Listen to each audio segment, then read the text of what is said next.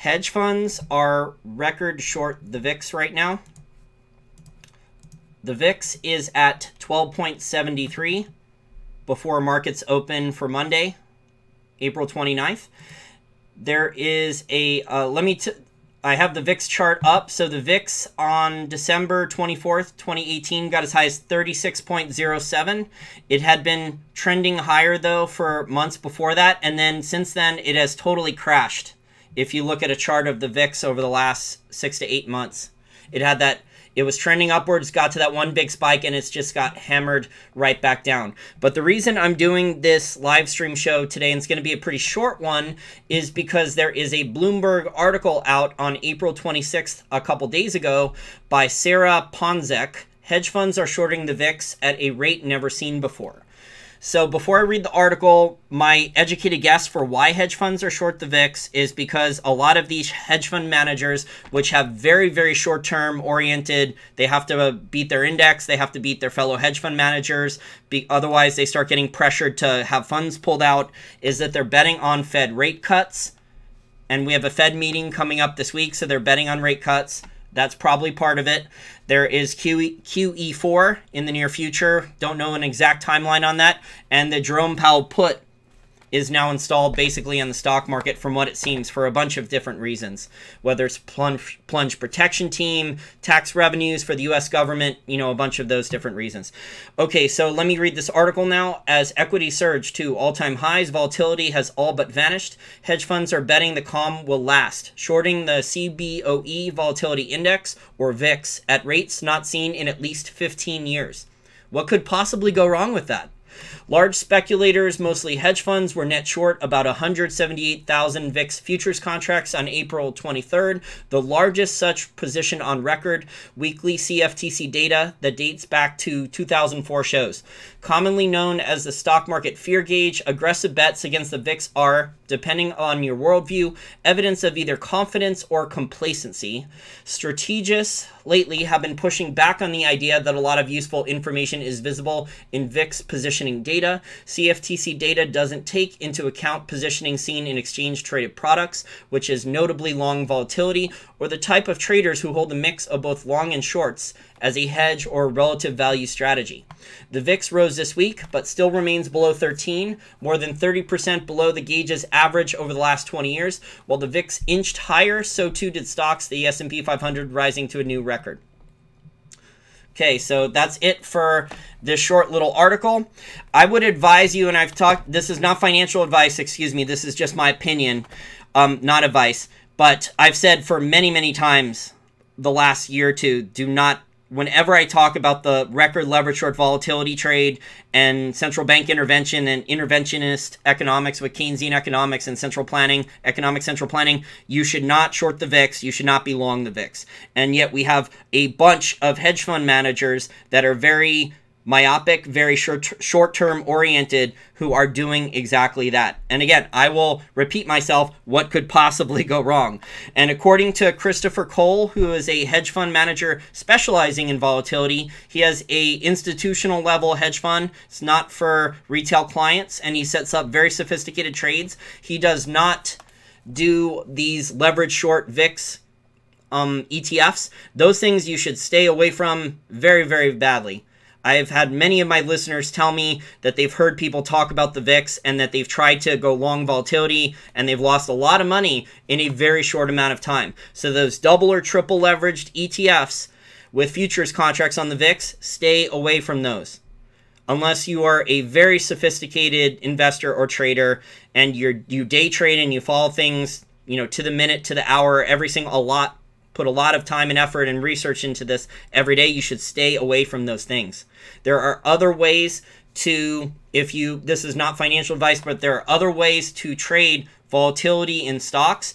And I think the clue that we've been given is what I talked about on the last longer live stream show with the tweet from the hedge fund telemetry guy about the lack of breadth in all the different stock indices. So while the manipulation and the intervention and the plunge protection teams and the HFT manipulation is focusing on general stock market indices to keep them high or knock them higher with inflation, flight capital, QE programs from different central banks, what we are noticing with the lack of breadth from the other general stock market indices is that most of the companies are not participating in this fake bull market. Okay? Most of the companies, I will repeat this again, in the Dow, in the S&P 500, in the NASDAQ, in the Russell 2000, and the Russell 3000, all those stock market indices, most of the companies are not participating in the higher index. It is a small amount of companies dragging the index higher or manipulation. So all of these companies do not have improving fundamentals. They do not have increasing revenues. They do not have increasing earnings. They do not have high margins or increasing margins. They do not have increasing free cash flow. So if you are, and again, not financial advice because shorting is extremely dangerous. The most dangerous and difficult thing to do in the stock market or in any market where you can go long or short something is shorting, because there's a lot of things that can go wrong. Either, I'll give you some examples of things that can go wrong, and these are from successful short sellers. It costs too much money to borrow the shares because everyone is already short the stock. Okay, you could be right on the fundamentals of the company, but the management team could be committing accounting fraud or lying to shareholders or be able to raise capital that no one thought they could raise, and this could blow up or delay the short thesis, the fundamentals playing out the way that you think. So you could be right on the fundamentals of the company. Talk to people like Mark B. Spiegel and others who were early on Tesla Motors. Mark B. Spiegel was shorting Tesla Motors like 4 or 5 years ago. He was shorting Tesla 4 or 5 years ago. So while he was right on the fundamentals, and he admits this to his credit, he totally screwed up the timing. So he was right about the fraud, he was right about a lot of the things, but he totally botched the timing of this. And this is why shorting is so difficult. There's a bunch of other reasons why with shorting, but normally it's the management team is aware their stock is being shorted, and the management team is capable now in this new normal. They can get away with playing games. If you want to hear crazy stories, listen to the stuff that happened with Mark Cohodes and MiMedx and all the crazy crap that people running MiMedx tried. It's on the QTR podcast, Quote the Raven. There's lots of stories on there, and Mark Cohodes did a long, in-depth interview on Real Vision Television. There's a couple of them about this. So the VIX is down, and it may stay down temporarily, but we are over $1.5 trillion in size on this leverage short volatility trade, and there are, according to Grant Williams and Raoul Powell, who had a discussion on this leverage short volatility trade, not only is it on the stock market on the VIX, it has gone into other asset classes as well with options and futures. People looking to pick up income very aggressively on a trade, very short-term oriented, and taking on way too much risk. The risk trade for a leverage short volatility trade, whether it's on the VIX in stocks or it's in other asset classes, like shorting gold or silver or shorting, there's a bunch of other leverage short volatility trades on currencies and other things, according to Raoul Powell and Grant Williams of Real Vision Television, that people are desperate. These money managers are desperate to produce any types of returns, and in the long term these trades could blow up, but in the short term they're making money. So that's the risk they're taking. In my opinion, the risk is not worth the reward, but they are doing it anyway. So I am not an expert on the VIX. I am an expert at looking at fundamentals of companies and telling you, if there's something wrong with the balance sheet, looking through the annual report. That's how I found the stuff problems with Tilray. Remember, I did a live stream video in August of 2018, and this is when Tilray, I think, was $150 or $160 a share. It had gotten as high as $210, $220, maybe even $230 a month or so before, and everyone was long marijuana stocks. And I was telling people, well, you got to be careful about this. I'm still getting listener questions about, should I be long all these marijuana companies? Well, a lot of them are not good companies. You got to be willing to do the fundamental research to check and see which ones are frauds. And again, not financial advice, I'm just telling you how I did the research. And in the annual reports, in the quarterly reports, in the disclosures from the lawyers, in the paragraph, the stuff about credit risk, the lawyers make sure the management team has to list accurate risks about the company. Most people, including a lot of financial professionals, do not go and read these things anymore. I've gotten in arguments with article writers on Seeking Alpha claiming that management team did disclose things, and then I go and look through the annual reports and the investor presentations, the PowerPoint slide decks. I read the footnotes. I read the indexes in the investors' presentations, and the stuff these genius article writers on Seeking Alpha claim is there is maybe listed on page 6 in one sentence. Meanwhile, the stuff, other claims that are not true or used to confuse or blatantly lie or shift the narrative away from an ugly truth for investors, is prominently displayed in a bunch of different times. This is a specific mining company. I won't name its name. But this mining company is out there telling people, this gold mining company, they used to mine silver, now they mine gold. And they're telling people that their cash, that all their investor material that they release publicly, their investors' presentations, their annual reports, and all this stuff, it says their cash costs are like record lows, $700 an ounce cash costs. And if you match those up with their free cash flow numbers, it's nowhere near there. And hidden in a management and disclosure MDA, management disclosure and analysis of the quarter, hidden like on the 6th page of like a 30-page document that they put out, one sentence saying close to what their real costs are.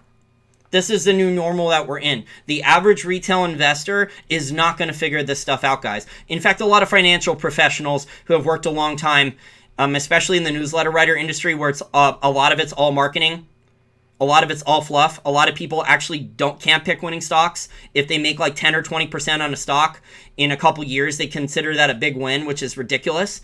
But a lot of people in the financial newsletter community don't know that stuff either. This mining company, which I don't want to publicly call out, is, they're saying what their cash costs are on all this different material, and then hidden in like a 30-page document then is one sentence about what they think their real costs are. Do you think that's fair? Do you think the average retail investor is going to spend all that time going through the different investors' presentations, 40 different slides, reading the footnotes, reading the index parts, all those slides, and then go through the annual report and look for stuff, and then go through management discussion and analysis of the quarter, all that too? No. In fact, most professionals don't even do that. Most professionals now don't even read annual reports anymore. So, I would avoid the VIX. You can watch the VIX, but I would not trade the VIX. If you want to take advantage of future stock market volatility, you're going to have to learn to do the fundamental research, the bottom-up fundamental research, and go look for the sectors of the economy, the industries that are getting hurt the most by the global macro conditions, and the companies then that have the worst balance sheets, that have too much debt on their balance sheet. Their margins are being eroded. They have, maybe they have their product or services becoming obsolete. They have too much competition. Tesla Motors, cough, cough, right? Look at all the, I just saw really good commercials out by the Audi e-tron. That thing looks great. A lot of the problems with Tesla, Audi addressed in their new commercial, and they're pre-selling this stuff. So Audi, because they're a successful, proven car company, they understand what the consumer wants, probably better than Elon Musk and Tesla Motors do. So if you want to go more in depth on the VIX, I highly recommend, this is just research, that there are 3 interviews from Christopher Cole for free on the Macro Voices podcast.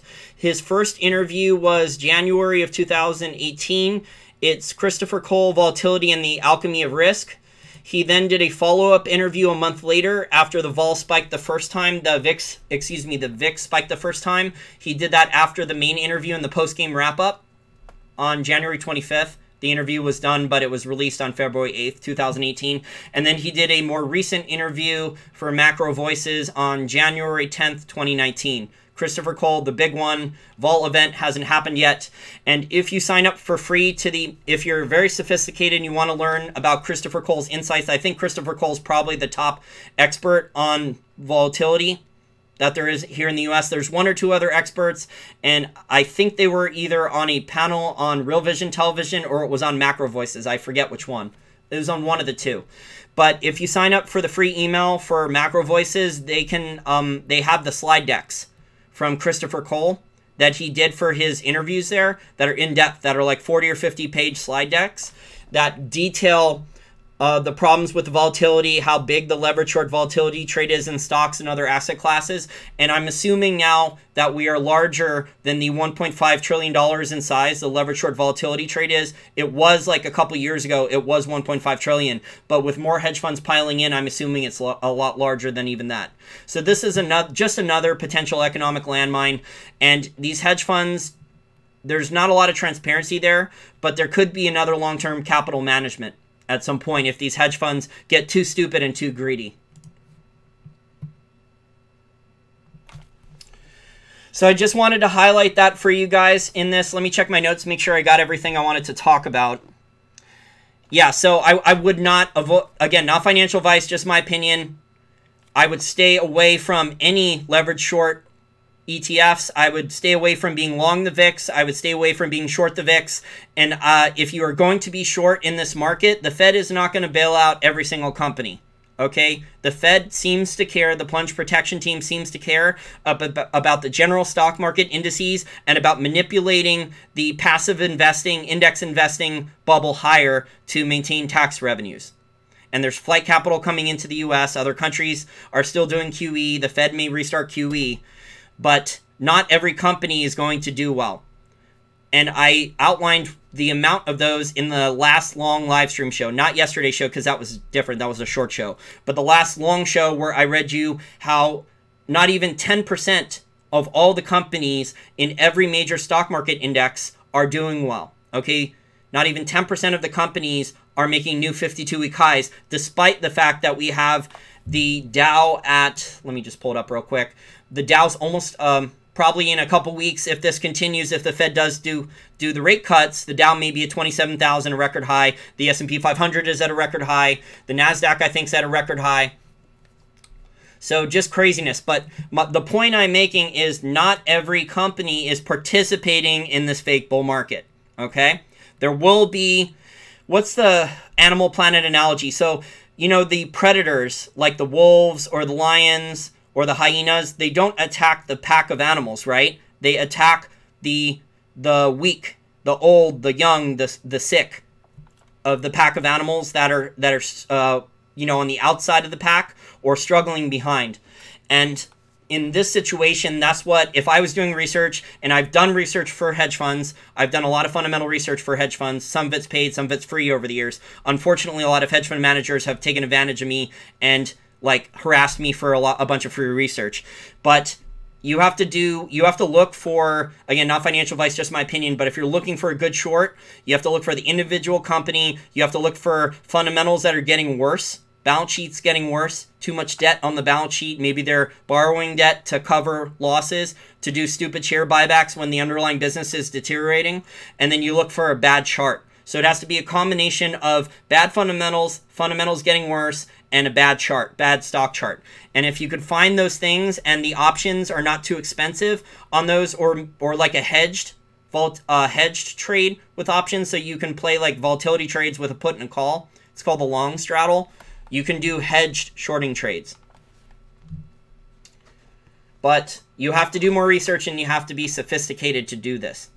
Okay, I've known a lot of smart people that have lost a lot of money trying to do shorting because they didn't know what they were doing. They thought they did, but they didn't know what they were doing. And, you know, with Tilray, you could tell in the disclosures when I was reading them for you guys on the live stream in August 2018, that the disclosures were bad. So the stock was going up, management was going on TV, and Jim Cramer, who was pumping it, and, you know, saying all these good things. Meanwhile, all the financial releases the company was releasing were just garbage. They were bad. And when the company would announce an increase in revenues, the costs were rising, in some cases, faster than the revenues. So the spin from the mainstream financial media would be, oh, Tilray had revenue growth. Well, they left out how Tilray's costs were rising faster than their revenue. And in the disclosures, Tilray said, we're never profitable, we've never been profitable, we may never be profitable. So normally, if you're investing in a company, you really don't want to hear those words. That's like investing on hope and prayer. Okay, you don't want to invest on hope.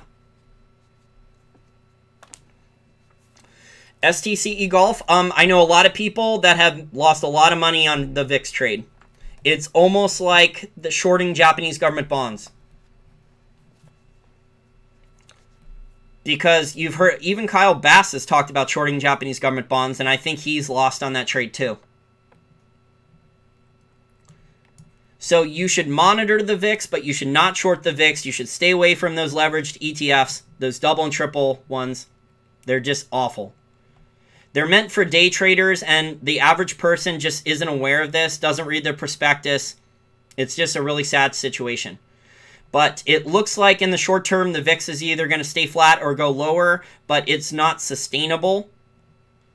So we'll just have to see what the central bankers decide to do. But if the hedge funds keep getting greedy and keep piling in, you're going to have one of them blow up like long-term capital management because they put too much leverage on the leverage short volatility trade. And then when the VIX went up to 36 in December of 2018, you know, right after that huge crash in the stocks on the Christmas Eve, if we have a VIX spike like that again, and there's too many hedge funds that are short this thing, short the VIX with leverage, one of them will blow up.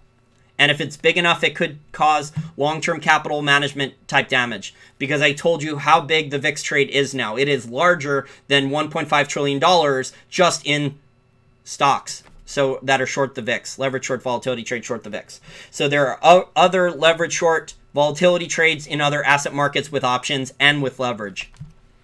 This is a crazy new normal we're in, where a bunch of supposedly smart professional money managers who worked at the best investment banks and went to the best business schools and had the best economics degrees possible, think that they're smarter than us and think that they, like Hillary Clinton's husband, or what's the other guy's name?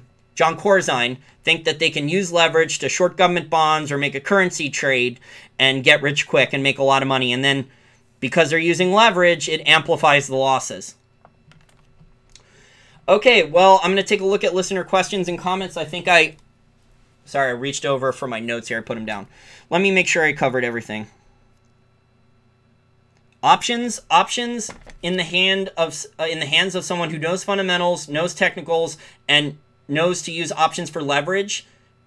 If they know what they're doing, they can be really good. If not, they're extremely dangerous. Most of the people I have spoken to who lose a lot of money on options, they don't know any fundamentals or technicals about stock market trading or other asset classes, and they think that they can get rich quick, and they stupidly put way too much money before they learn what they're doing into options trading.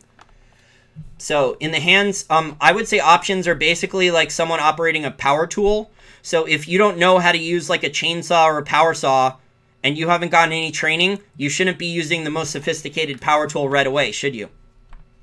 No. Okay, so if you don't know what you're doing, you should probably practice on something else first. It's like going to the shooting range, right? So you're not going to just pull out, you're not just going to pull out like an AK-47 at like a shooting range in Texas or something like that, or an Uzi. I think Texas allows that stuff. You're not going to use one of those guns first. You're probably going to want to practice on something, maybe a 22 or 9mm first. Especially like those videos where I see the parent lets the little kid use like a way too powerful gun. It's just really dumb. At a shooting range. And in other situations, there's been, you know, really bad accidents with that. That's just stupid parenting. Grow AUS says, one day soon the VIX will spike again. Yes, I agree the VIX will spike again, but the hedge funds don't care about the long term, okay? This is the point I'm making. The hedge funds have, their investors are pressured. So a lot of these hedge fund guys are so greedy, so short-term oriented, their egos are so big, so much hubris, that, and they have bad clients, because a lot of the clients for hedge funds are bad too. Let's just be honest. A lot of them are harassing and annoying, that if they are not trying to figure out new ways to increase returns, that people will call up and say, I'm pulling my money out, I'm moving my money over there, over to this other guy that can give me a slightly higher return with more risk, that guarantees a higher return. A lot of hedge fund investors are just like, they're short-term oriented too. And from what I hear, they're annoying. And that's why a lot of hedge fund managers now are either quitting or being forced out. Especially the ones who had really good long-term track records in the past. I discussed some of this on the last long live stream show as well, that a lot of these hedge fund managers that made a lot of money in the past, they don't understand how the central banks, politicians, governments, bureaucrats are all changing the rules so much. So the goalposts are being moved, the rules are being changed, and a lot of cases it's covert. So sometimes it's overt and they announce the rules changes to us, or announce they're doing a QE program, or announce that the mark-to-market for banks is being suspended, or the banks are getting a bailout or something like that. But in other cases, you know, these bailouts and rules changes are occurring and the money manager just doesn't know. So that's why a lot of these guys that in the past under a different set of rules made a lot of money, and now they're struggling to make any money at all. A lot of them are actually losing a lot of money. Shorting, Vajra, shorting is just making a bet that the price of like a commodity or a stock will fall. So normally you have to borrow. If you're going to use shorting without options, you would have to call up your stockbroker, and it depends if you're going to use all cash or use margin debt, but you'd have to call up your stockbroker, and the stockbroker would have to be able to borrow the shares for you. So the stockbroker would have to go around and call up other stockbrokers if they don't have shares to borrow at that brokerage, and find out an interest rate that you would have to pay to borrow the shares to short. But if you're right, you can make a pretty good return, but it's riskier. The average retail investor should not be shorting. It requires a lot of fundamental knowledge of charts, and then using the options for leverage normally. But regular shorting, you can theoretically lose unlimited. If you borrow the shares and you're wrong and the stock goes up a lot, you can lose unlimited. You can lose a lot more money than you risked with the bet you made. And that's why options for shorting tend to be, yes, options are dangerous. Yes, options are time-oriented, but they tend to be safer because you can normally only lose the amount of money you risked and bet with the options contracts you bought. That's all you can lose. So you cannot lose more than you risked.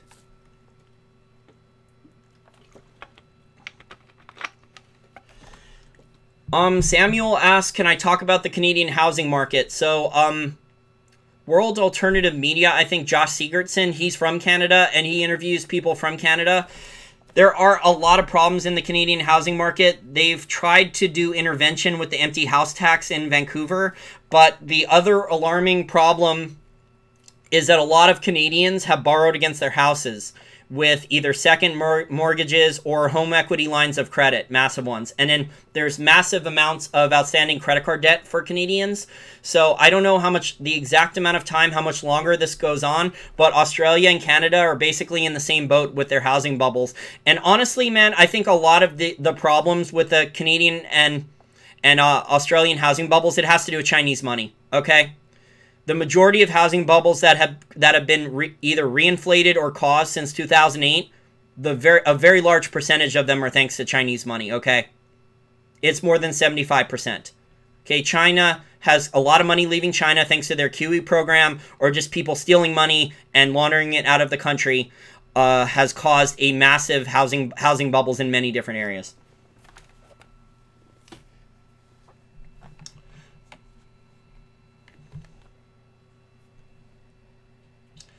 Yeah, there's a lot of ways to get screwed over. Tyler brings up a good point. You assume the clearinghouses won't screw you. So I should bring up a story. I've talked with Kevin Duffy of Bearing Asset Management. He used to be partners with Bill Lagner, and they had options. They were short credit default swaps. They were short the home building companies. They were short the banks prior to the 2008 financial crisis, and they were only using puts, and they didn't get screwed over by their clearinghouse and their brokerage. However, during the 2008 financial crisis, hedge funds that, say, had Goldman Sachs as a clearinghouse or Morgan Stanley, if they had borrowed the shares, their shorts were often canceled out.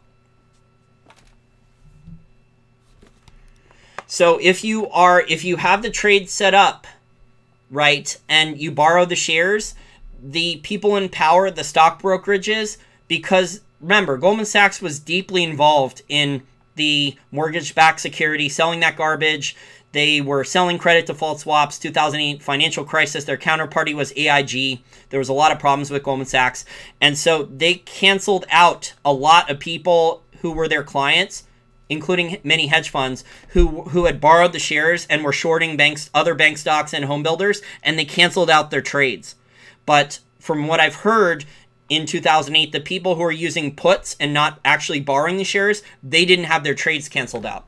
So, but this is the thing, we don't know if what the people are going to do when the next crisis comes and how the rules are going to change.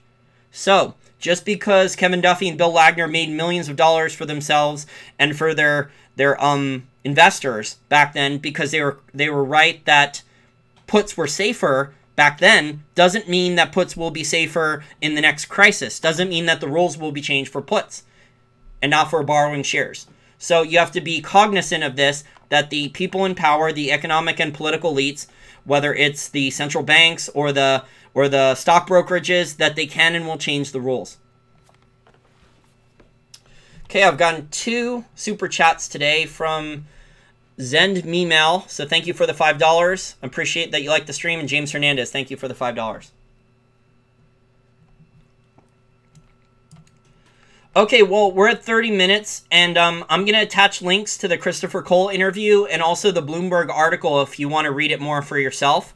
But I just want you guys to watch the VIX, because if the VIX starts going out of control, that will be a sign that things are bad. Because remember, when the VIX spiked to 36, we had the Steve Mnuchin announcement about, plunge protection team meetings, about, there is no bank liquidity problem.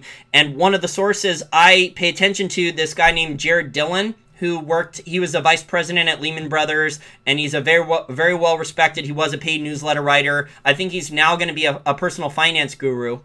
And he said the reason that Mnuchin made that announcement with the plunge protection team and others was there actually was a liquidity crisis and no one's found out the real version of it. But they put that out there because the people who were being affected, they got like a heads up that they were going to be taken care of. Okay, guys. Well, that's it for now. Everyone have a great week, and I will work on producing more great content for you guys. Okay, bye.